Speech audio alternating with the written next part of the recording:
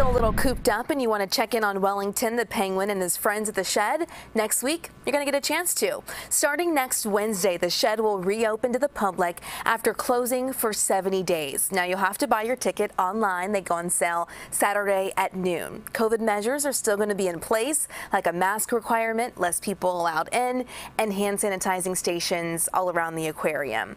And after being closed for 2 months, the Field Museum will also reopen on Saturday. If you're an Illinois resident, next Monday and a week from tomorrow, you can get in for free. There will also be enforcing COVID precautions. Those include mandatory masks, social distancing, and also fewer people inside.